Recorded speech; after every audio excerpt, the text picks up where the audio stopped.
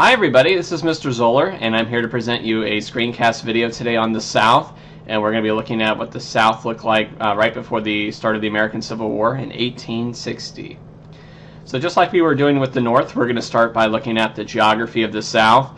So for the southern part of the United States, the climate's going to be much different. It's going to be a warmer area, so the winters aren't going to be quite as harsh as they are up north. The summers are going to be longer, which means in the end there's going to be a longer growing season where you can grow more plants.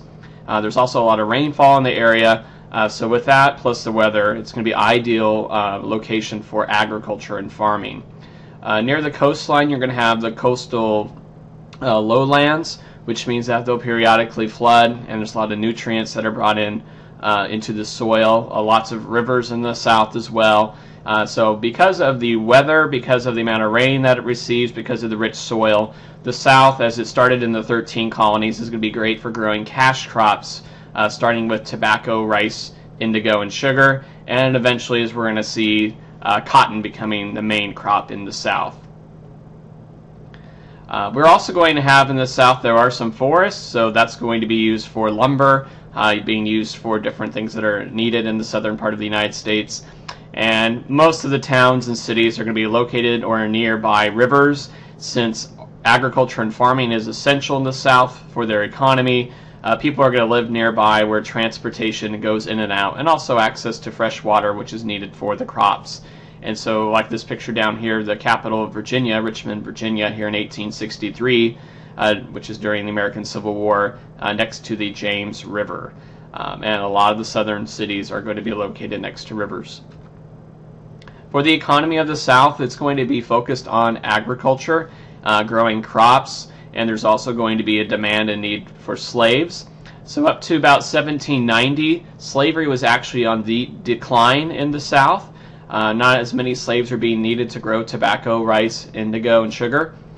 And then in 1793, we're going to have an introduction of a new invention called the cotton gin, and gin is short for engine, by Eli Whitney. And he was hoping that by creating this invention that it would end up decreasing the need for slaves, and that was his hope. However, that's going to kind of backfire with that invention.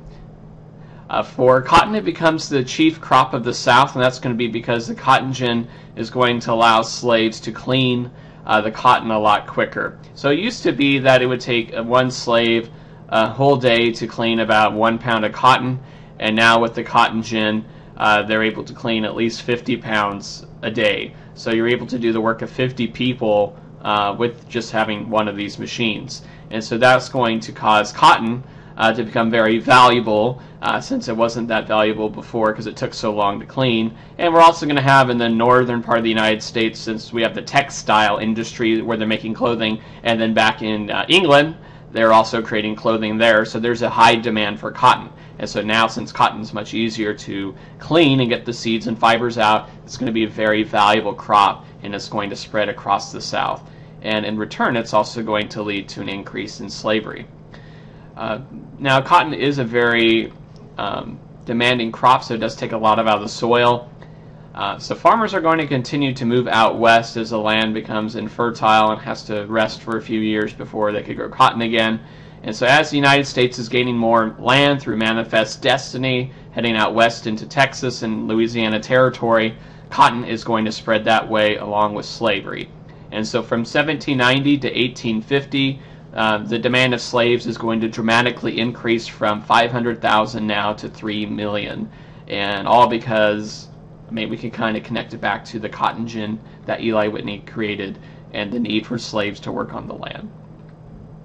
So you can see the impact of the cotton gin here on the South. So this represents the slave population. So here in 1800, you can see that there is a little bit of slavery in the North, and most of it's located around Maryland, Delaware, Virginia, North Carolina, South Carolina, and a little bit in Kentucky. And now jump ahead 60 years, and you can just see the explosion in slavery across the West here. And here's the Mississippi River, and you can see that along its whole path. It's going to be lots of slaves around those areas where the rivers are located. And you'll find the same pattern here. So for cotton production, 1801, not that much.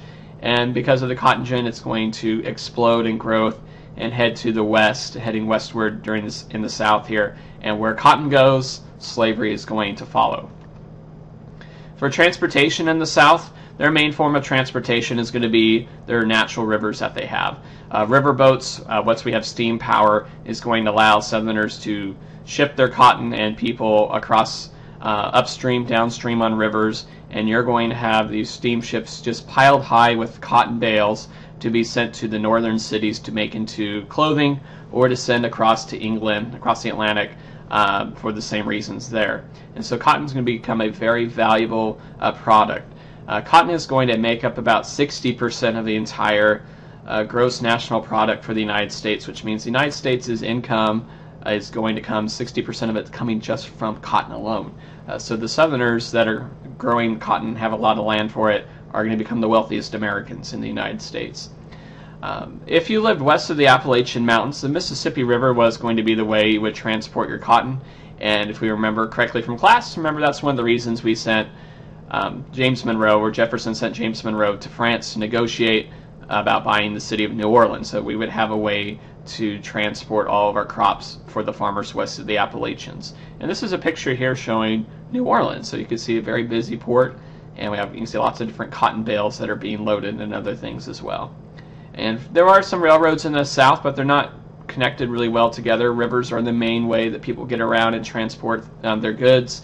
And the South, by the beginning of the Civil War, is only going to have about half of the amount of railroad tracks as the North is going to have. Finally, for the Southern society, so the South is going to be dominated by white Southerners. At the very top of the social pyramid, you're going to have the wealthy plantation owners who own these huge areas of land, and they're going to dominate everything in economics and politics and lawmaking. And most of the time their sons are going to be following in their father's footsteps, going to college. Daughters are going to become wives of other wealthy men. And about 1 in 4 whites in the South that would own slaves, only about 25% of them. And then of that 25%, you have about 10% that own around 90% of all the slaves in the South. So slaves were very expensive. Only about a quarter of the whites in the South owned slaves, and then of that quarter, about 10% owned 90% of all the slaves in the South. A majority of whites in the South were poor. They worked on their own fields, or they worked for somebody else, a plantation owner, on their fields and got paid for it. And 10% were too poor to own their own land, so they're going to be working for somebody else. So most whites in the South were very poor and did not own any slaves. For African Americans in the South, it's going to be a struggle for them, no doubt about it. While in the North, African Americans are free, there are a very limited amount of free African Americans in the South, and those that live there have hardships that they have to face. They're forced to wear badges to prove they're not slaves. They pay extra taxes. They're not allowed to live on the land that slaves are on, since Southerners do not want to have free African Americans trying to free slaves. And the reason why you have African Americans staying in the South is many that are now free, they have family that are slaves, and they don't want to leave their family there. And so it's very difficult for them. For the vast majority of African Americans in the South, though, they will be slaves.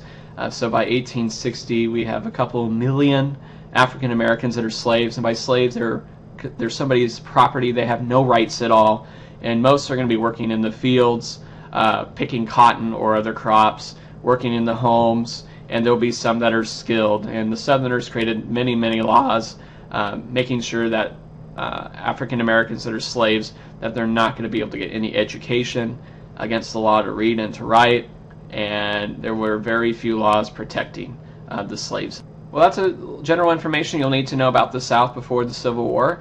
And this is Mr. Zoeller. Have a great day. See you all later.